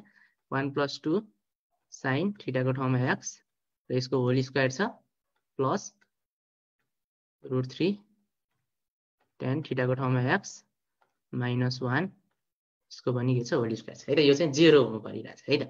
सो क्याल्क गरे मैले π/6 मा चेक गरौँ। यो 4 आयो, 0 आएको भए राइट हुन्थ्यो हैन। भनेपछि यो इलिमिनेट भयो। फेरि b चेक गरौँ। 11 π/6 गरे। सो यो पनि 4 आयो, इलिमिनेट भयो। र सी चेक गरौँ। धेरैजनाले सी राइट भन्नुभएको छ, सायद यही नै राइट होला। सो यसमा चाहिँ 0 आयो भनेपछि सी नै राइट होला। अब डी पनि त्यही पनि स्योर हुनको लागि तीनटा रङ निकालियो भने चाहिँ हामीले ढुक्क भएर बाँकी रहेकोलाई राइट हुन सक्छौं के। सो यो पनि रङ, यो पनि रङ, यो पनि इलिमिनेट भयो र C is the correct answer है त। ल धेरैजनाले यसको राइट एन्सर निकाल्नु भयो, सबैजनालाई बधाई छ। अब इक्जाममा गर्ने यति हो है। इक्जाममा तपाईहरुले 30 सेकेन्डमा गर्ने भनेको ठ्याक्कै यति नै हो है। अब तपाईको प्राय 1 मार्क्समा सोध्ने क्वेशन चाहिँ यस्तै हुन्छ है। अप्सन्सहरु सबै यसरी नै दिएको हुन्छ। ठ्याक्क अप्सन भ्यालु राख्ने, इलिमिनेट गर्ने र निकाल्ने है 1 मार्क्समा चाहिँ। अब यही क्वेशन मानौँ अब हामीलाई चाहिँ सबै 7π/6 दिएर पनि त सोध्न सक्छ फेरि हैन। त्यति बेला त सिम्प्लिफाई नै गर्नु पर्यो, अरु उपाय हुँदैन। सिम्प्लिफाई नै गर्न पनि फेरि त्यस्तो गाह्रो हुँदैन कि, सानो कन्सेप्ट युज भएको हुन्छ कि। जस्तै यसमा चाहिँ एउटा रमाइलो कन्सेप्ट के युज हुन्छ भन्दाखेरि यो चाहिँ a² + b² = 0 को फर्ममा छ है। र a र b चाहिँ के हुन्छ, दुवै रियल नम्बर हो। यिनीहरु अब कम्प्लेक्स नम्बर हुने त चान्स नै छैन, हामी त्यो डोमेनमा छँदै छैनौं हैन। रियल नम्बर हुन्। अब कुनै दुईटा रियल नम्बरको स्क्वायर जोड्दाखेरि चाहिँ 0 भइराछ है त। रमाइलो कुरा, कुनै दुईटा रियल नम्बरको स्क्वायर जोड्दा रियल भइराछ। अब कुनै रियल नम्बरको स्क्वायर हो भने त्यो के हुन्छ, जहिले पनि 0 अर पोजिटिभ हुन्छ हो। यो पनि के हुन्छ त, 0 अर पोजिटिभ हुन्छ। मानौँ ल कुनै एउटा मात्रै 0 भयो अरे है त। a² चाहिँ 0 छ अरे। अब यो कुनै एउटा पोजिटिभ नम्बर हुने बित्तिकै त यो 0 हुने त चान्स नै छैन हैन। त्यही पोजिटिभ नम्बर हुन्छ। दुईटै पोजिटिभ भयो, यो पनि कुनै एउटा पोजिटिभ नम्बर, यो पनि कुनै अर्को पोजिटिभ नम्बर भयो भने पनि त 0 हुनै सक्दैन। दुईटा पोजिटिभ जोड्दाखेरि त 0 त हुँदैन हैन। भनेपछि यो 0 हुने एउटा मात्रै चोइस के छ त, दुवै 0 हुनु पर्यो कि। दुवै 0 हुने बाहेक अरु हामीसँग उपाय नै छैन। भन्न खोजेको यो क्वेशनलाई चाहिँ रिफ्रेश गर्ने हो भने 1 + 2 sin θ = 0 है, एन्ड √3 tan θ -1 = 0 यसरी बुझ्नु पर्यो कि। अब यो कहाँबाट कहाँ कति सिम्प्लिफाई भयो हेर्नु न। यो भनेको सिम्पली sin θ = -1/2 हुन्छ। यो भनेको सिम्पली tan θ = 1/√3 हुन्छ कि। अब यो दुईटै सेटिस्फाई गर्ने इक्वेसन चाहियो, थीटाको भ्यालु चाहियो है हामीलाई। फेरि यसको जेनरल सोलुसन निकाल्ने, यसको जेनरल सोलुसन निकाल्नेतिर नलाग्नुस्, किनभने हामीलाई त यसको जेनरल सोलुसन पनि यहाँ हुँदैन, यसको जेनरल सोलुसन पनि हुँदैन। इनफ्याक्ट त्यो छ भने पनि दुईटै रङ हुन्छ, किनभने हामीलाई यसको जेनरल सोलुसन चाहिरहेछ कि साइमल्टेनियस हैन। दुईटैलाई सेटिस्फाई गर्ने सोलुसन चाहिरहेछ है। त्यसको लागि चाहिँ पहिला थीटाको एउटा भ्यालु निकालौं हैन, अनि कुन चाहिँ थीटाको भ्यालु आउँछ त्यही नै राइट एन्सर हुन्छ, अरु चोइस नै छैन है। सो थीटाको भ्यालु निकाल्नको लागि चाहिँ अब sin θ -1/2 हुने र tan θ चाहिँ 1/√3 हुने। यो चाहिँ कुन क्वाड्रेन्टमा पर्छ भनेर थाहा पाए मात्रै पुग्छ है। सो tan θ चाहिँ पोजिटिभ छ। अब तपाईहरुको सानो हेर्नु न, कति तपाईँले 8 क्लासतिर पढेको त्यो कास्ट रुल भन्ने काम लाग्छ क्या अब यहाँनिर। सो tan चाहिँ पोजिटिभ छ हैन, साइन चाहिँ नेगेटिभ छ कि। अब यो कुन करेन्टमा हुन्छ ल भनिदिनुस् त मलाई।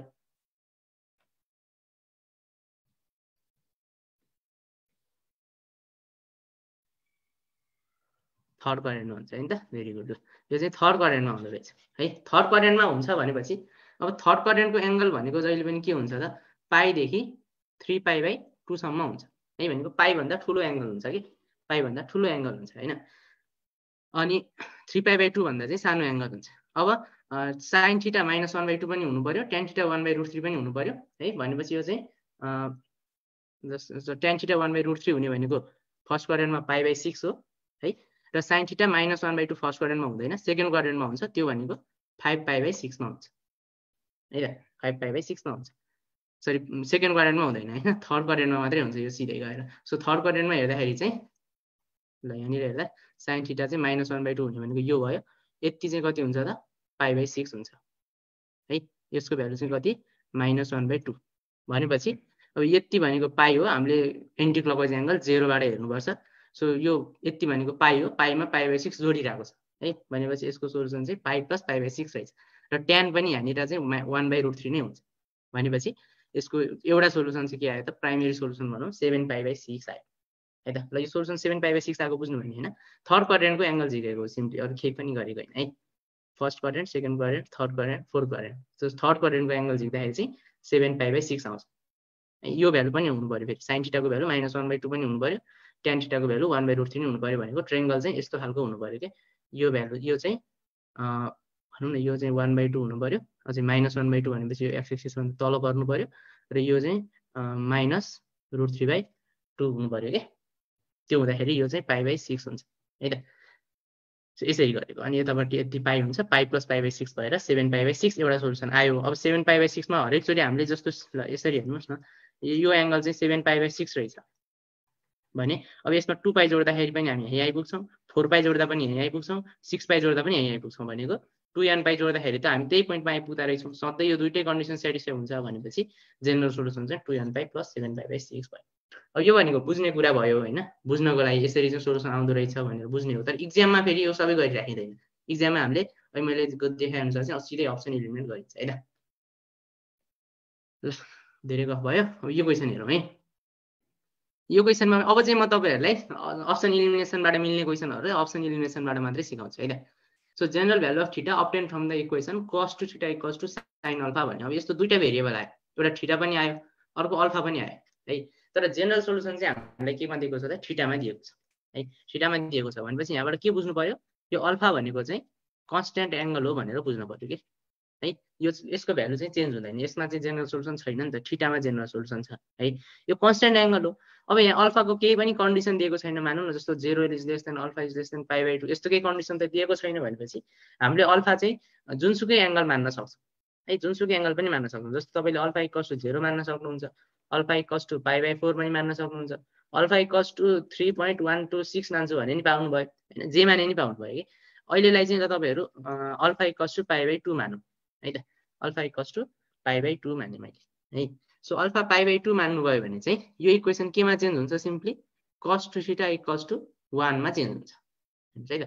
cos to theta = 1 मा चेन्ज हुन्छ। cos to theta = 1 को जेनरल सोलुसन त हामीलाई थाहा छँदैछ, 2 थीटा = के हुन्छ। सो cos to theta = 1 हुँदाखेरि चाहिँ यसको जेनरल सोलुसन के हुन्छ त, अब cos 2 थीटा = cos 0 लेख्न सकिन्छ हैन। भनेपछि सिम्पली 2 थीटा = 2nπ हुने भयो। भनेको थीटा = nπ हुँदो रहेछ यसको जेनरल सोलुसन हो। cos थीटा = 1 को जेनरल सोलुसन चाहिँ थीटा = nπ हुँदो रहेछ। अब थीटा = nπ कुन चाहिँले दिन्छ त, यो अप्सन मध्ये कुन चाहिँले थीटा = nπ दिन्छ त, अल्फाको ठाउँमा π/2 राख्दाखेरि हो। त्यही नै हाम्रो के हुनु पर्यो त, करेक्ट सोलुसन हुनु पर्यो है। जस्तो अप्सन ए मा अल्फा = π/2 राख्नु भयो भने के आउँछ, थीटा = 0 आउँछ है। अब थीटा = 0 लाई त जेनरल सोलुसन भन्नै मिल्दैन हैन। इनफ्याक्ट यसमा n को कुनै पनि टर्म्स छैन हैन, n मा डिपेन्डेन्ट टर्मै छैन भनेपछि यो अप्सन त सिधै इलिमिनेट भइहाल्छ है। अब अप्सन बी मा हेर्नु भयो भने चाहिँ अल्फा = π/2 राख्नु भयो भने थीटा = 2nπ आउँछ है। भनेपछि nπ त आएन, यो चाहिँ राइट आन्सर हुन सकेन। अप्सन सी मा अल्फा नै छैन, हेर्नुस् त यसमा त अल्फा नै छैन अल्फा नै छैन। अल्फा नै नभएपछि त अब यसलाई पनि राइट एन्सर भन्नै सकिँदैन है, किनभने यहाँ अल्फा छ भनेपछि त अभियसली अल्फामा त डिपेन्ड गर्नु पर्यो नि जेनरल सोल्युसन हैन। त्यस कारणले यसलाई पनि सिधै इलिमिनेट गर्न सकिन्छ। अथवा यसमा तपाईले अल्फाको ठाउँमा पाई/2 जेसुकै राखे पनि जेनरल सोल्युसन त यही नै आउँछ, तर जेनरल सोल्युसन n पाई आउनु पर्यो भनेपछि त्यसरी पनि यो अप्सन चाहिँ इलिमिनेट गर्न सकिन्छ है त। अब अप्सन डी हेरौँ। अल्फाको ठाउँमा पाई/2 राख्नुभयो भने चाहिँ यसले चाहिँ तपाईलाई थीटा इक्वल्स टु n पाई नै दिन्छ। हेर्नुस् त कति हेर्दाखेरि कस्तो गाह्रो होला जस्तो थियो इक्वेसन हैन, तर हामीले यसरी सजिलै चाहिँ के गर्न सक्छौं त यो इक्वेसनलाई अप्सन इलिमिनेसनबाट सल्भ गर्न सक्छौं है। अब सिम्प्लिफाई गर्नुहुन्छ भने गाह्रो छैन, यो साइनलाई कसमा लाने हो, सिम्पली कस पाई/2 माइनस अल्फा गरेर कस साइनमा लान सकिन्छ। त्यसपछि जेनरल सोल्युसनको यही फर्मुला युज गर्ने हो भने यो सोल्युसन एकैछिनमा आइहाल्छ है त। ल कुन चाहिँ बुझ्नु भएन, यो बुझ्नु भएन, सजिलो छ त। ल एकचोटि फेरि भन्छु हेर्नु है। cos theta equals to sin alpha छ, यहाँनिर यो अल्फाको ठाउँमा पाई/2 सपोज गर्यौं, एज्युम गर्यौं। अब केही पनि भनेको छैन, अल्फाको ठाउँमा जे एज्युम गरे नि पाइयो। थीटा चाहिँ भेरिएबल है, थीटाको ठाउँमा एज्युम गर्नु भएन कि, थीटाको ठाउँमा एज्युम गर्नु भयो भने त सोल्युसन के आउँछ, अल्फा इक्वल्स टु भनेर आउँछ नि त। अप्सन सबै थीटामा दिएको छ, क्वेसनले पनि जेनरल भ्यालु अफ थीटा सोधेको छ भनेपछि थीटामा एज्युम गर्नु भएन कि, अल्फामा चाहिँ एज्युम गर्न सकियो। सो अल्फा पाई/2 एज्युम गरे, अल्फा पाई/2 एज्युम गर्दाखेरि अब क्वेसन चाहिँ केमा चेन्ज भयो त, यो इक्वेसन भन्दाखेरि cos 2 थीटा इक्वल्स टु 1 मा चेन्ज भयो। यसको जेनरल सोल्युसन हुन्छ 2 थीटा इक्वल्स टु 2n पाई भनेपछि थीटा इक्वल्स टु n पाई यसको जेनरल सोल्युसन आयो हो। अब अल्फा पाई/2 राख्दाखेरि चाहिँ पाई/2 राख्दा कुन चाहिँ अप्सनले n पाई दिन्छ भनेर हेरे के। अप्सन ए ले 0 दियो है, अप्सन बी ले 2n पाई दियो, अप्सन सी ले चाहिँ n पाई/2 plus minus 1 to the power n पाई/2 दियो, र अप्सन डी ले मात्रै n पाई दियो कि। अब n पाई दिनु पर्यो नि त हैन, अल्फा पाई/2 राख्दाखेरि त, त्यसकारणले अप्सन डी चाहिँ राइट एन्सर भनेको बुझ्नुभयो भयो भयो। त्यो पनि भने नि मैले भनिन र, यसलाई सिम्प्लिफाई गर्ने भने चाहिँ sin अल्फालाई cos पाई/2 माइनस अल्फा गराउनुस् र यही फर्मुला युज गर्नुस् है।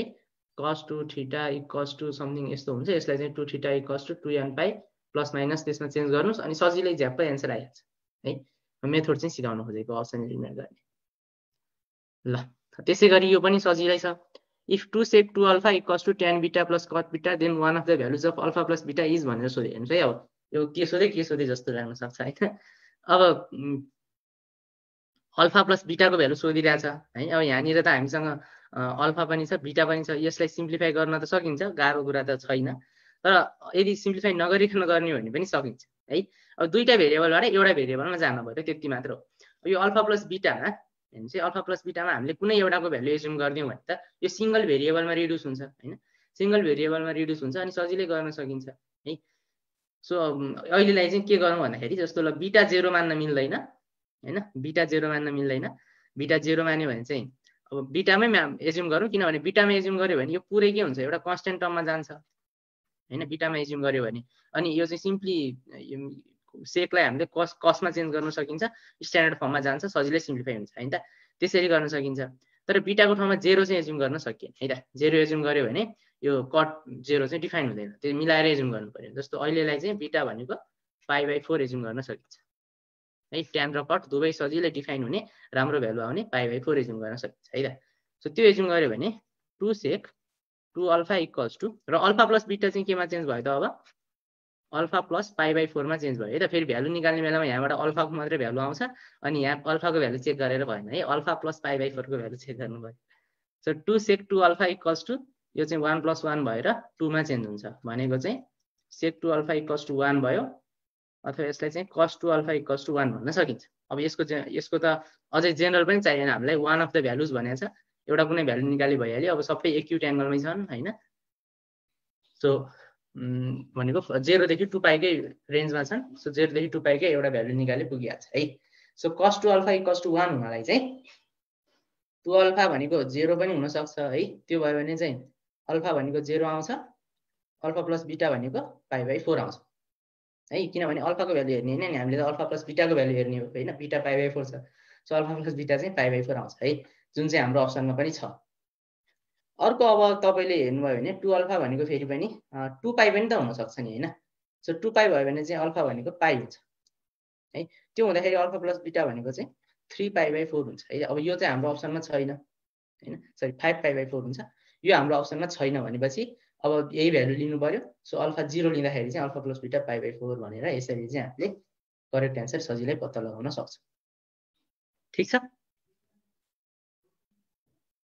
b को भ्यालु मिल्छ मजाले मिल्छ अब बीटाको ठाउँमा तपाईले यहाँनिर π/6 एज्युम गर्नुस् π/3 एज्युम गर्नुस् फुर्सद छ भने त मजाले ट्राई गर्नुस् न मजाले मिल्छ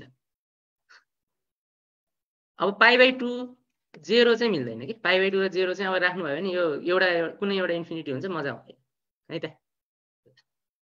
सजिलो सिम्प्लिफाई गर्नुहुन्छ भने चाहिँ थोरै कम्प्लिकेटेड हुन सक्छ है यो क्वेशन तर सकेसम्म सिम्प्लिफाई किन गर्ने हैन अप्सन एलिमिनेसनबाटै मिल्छ भने ल मैले चाहिँ तपाईहरुलाई अब यहाँ लगभग 12-13 वटा जति इक्वेशन्सहरु सल्भ गराएँ है मैले खोजे जति सोध्न मिल्ने हैन आईओई मा चाहिँ सोध्न मिल्ने पोसिबल भेराइटी मैले सबै इन्क्लुड गरेको छु यति क्वेशन तपाईहरुले राम्रोसँग बुझ्नु भएको छ भने चाहिँ ट्रिगोनोमेट्रिक इक्वेशनबाट जस्तो क्वेशन आए पनि तपाईहरुले 1 मिनेट भित्रमा सल्भ गर्न सक्नुहुन्छ कुनै कुनै मैले यहाँ एउटा क्वेशन राखेको छु त्यस्तो त्यसलाई चाहिँ म्याक्सिमम 1.5 देखि 2 मिनेट्स लाग्न सक्छ है त नत्र भए 1 मिनेटमा चाहिँ लगभग सबै सल्भ हुन्छ है म्याक्सिमम अब त्यो अप्सन एलिमिनेसनबाटै सल्भ हुनेलाई 30 सेकेन्ड कुनै थोरै एक दुई स्टेप सिम्प्लिफाई गर्नु पर्यो भने 1 मिनेट कुनै अलि सोच्न पर्ने खालको नयाँ खालको क्वेशन आयो भने म्याक्सिमम 1.5 to 2 मिनेट्स है त ल त्यसो भए अब हामी इन्भर्स ट्रिगोनोमेट्रिक फंक्सनतिर जाउँ है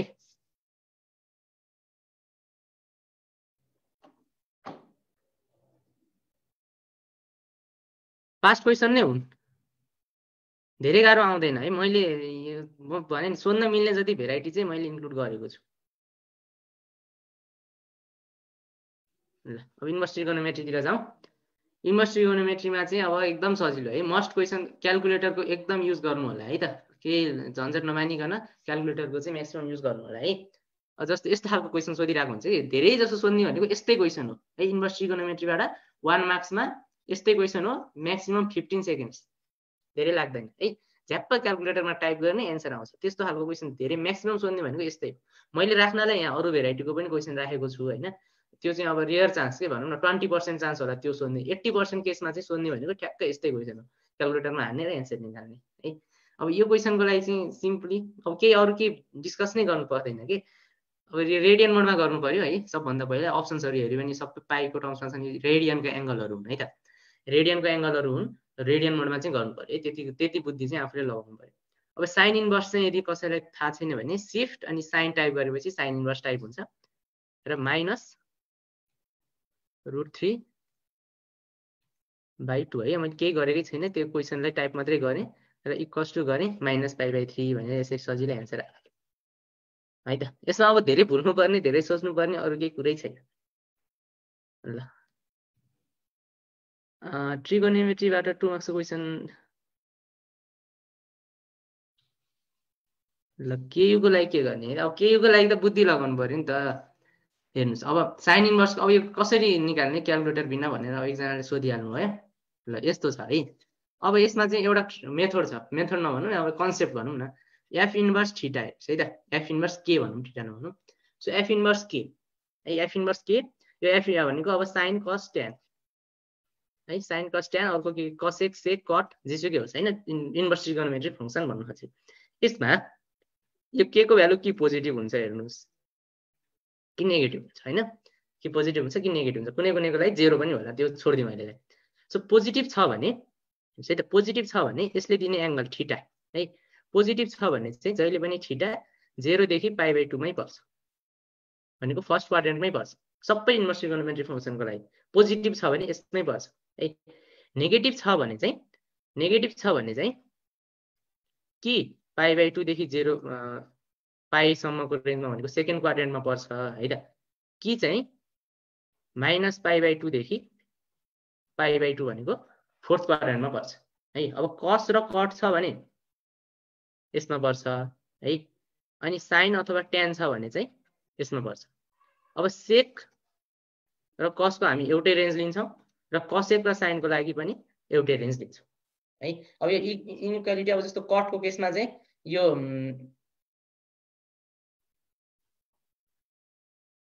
cot को केसमा चाहिँ अब यो पाइ नपर्ला हैन यो 0 नपर्ला त्यसैगरी tan को केसमा यो -π/2 र π/2 चाहिँ एक्सक्लुड होला हैन तर जनरल आइडिया चाहिँ तपाईहरुले बुझ्नु पर्यो है त ल बुझ्नु भयो यो कुरा यो पहिला यो कुरा बुझ्नु पर्यो है यो चाहिँ अब बेसिक कन्सेप्ट हो यो कुरा चाहिँ तपाईको दिमागमा राम्रोसँग सेट हुनु पर्यो है यति कुरा छ यो कुरा सेट भएको छ भने अब हेर्नुस् पहिला सुरु यो हेर्नुस् पोजिटिभ छ कि नेगेटिभ छ नेगेटिभ छ भनेपछि यो के π/2 देखि पाईको बीचमा पर्छ कि -π/2 देखि π/2 को बीचमा पर्छ है त अब यो फंक्सन हेर्नु पर्यो फंक्सन साइन छ भनेपछि यो एंगल चाहिँ यदि थीटा हो भने -π/2 is less than equal to theta is less than equal to π/2 हुनु पर्यो है यति थाहा भइसकेपछि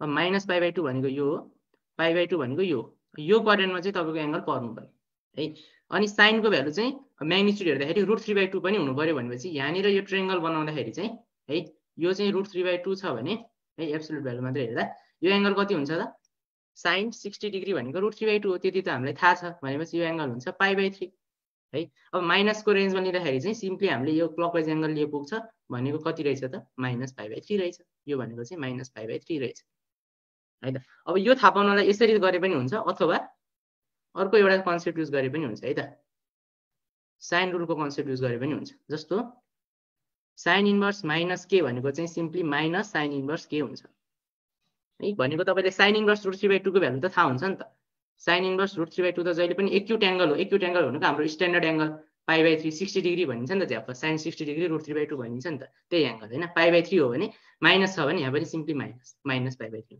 साइन को केसमा है tan को केसमा पनि यही हुन्छ tan इन्भर्स -k भनेको माइनस tan इन्भर्स k हुन्छ अब साइनमा यो हुन्छ भने चाहिँ कसेकमा पनि यही हुन्छ है त कसेकमा पनि यही हुन्छ अब कस र कटमा चाहिँ अलिकति फरक हुन्छ यहाँनिर हेर्नु भने कस र कट एउटै ग्रुपमा छ साइन र tan एउटै ग्रुपमा छ नि त यो ग्रुप र यो ग्रुप एउटै है त साइन रुलको लागि सो कस इन्भर्स -k छ भने चाहिँ त्यो pi minus cos inverse k हुन्छ है र कटको लागि पनि कट इन्भर्स -k छ भने pi minus cut inverse k हुन्छ है त जस्तो भनौं ल यही क्वेशनमा कस इन्भर्स भएको भए चाहिँ कस इन्भर्स -√3/2 भएको भए के हुन्थ्यो त पाई माइनस कस इन्भर्स √3/2 हुन्थ्यो अब कस इन्भर्स √3/2 भनेको त स्ट्यान्डर्ड एंगल कस को कुन एक्युट एंगलमा √3/2 हुन्छ 30 डिग्री यो त हामीलाई थाहा छ भनेको π/6 हो सो पाई माइनस π/6 भएर यो चाहिँ 5π/6 हुन्छ यसरी गर्न सकिन्छ है त ल यो चाहिँ केयु मा एक्जाम दिनेहरुको लागि ल है त केयु टोली भनेर लेखिदिन्छु मैले ठीक छ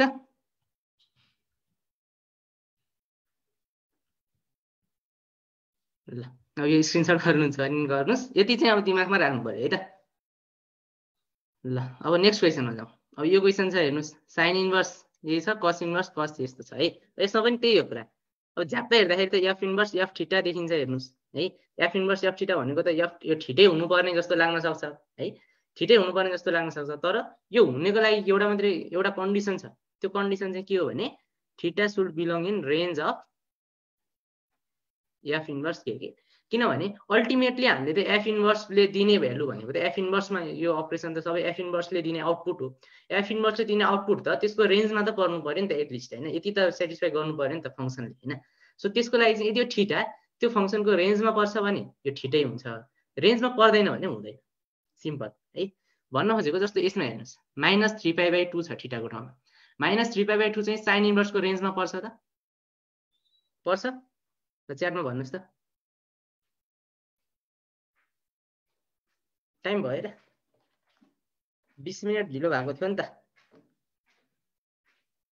10 मिनेट जति ढिलो भएको थियो ल एकैछिन अनि भ्याइयो है त ठीक छ यो चाहिँ पर्दैन है -π/2 देखि π/2 मात्रै हो है साइन इन्भर्सको रेन्ज भनेको यो रेन्जमा पर्दैन भनेपछि यो चाहिँ -3π/2 हुँदैन अब अरु नै के हुन्छ त्यसैगरी यो 13π/7 पनि यो कस इन्भर्सको रेन्जमा पर्दैन त्यसकारणले यसको एन्सर चाहिँ -3π/2 प्लस 13π/7 गर्नुभयो भने चाहिँ बिगिन्छ है त सो क्याल्कुलेटरबाट हेरौँ अब सिम्पल टियु मा यदि आईओई को लागि प्रिपेयर गर्दै हुनुहुन्छ भने त यो सिम्पल क्याल्कुलेटरमा टाइप मात्रै गर्ने हो साइन इन्भर्स साइन -3π/2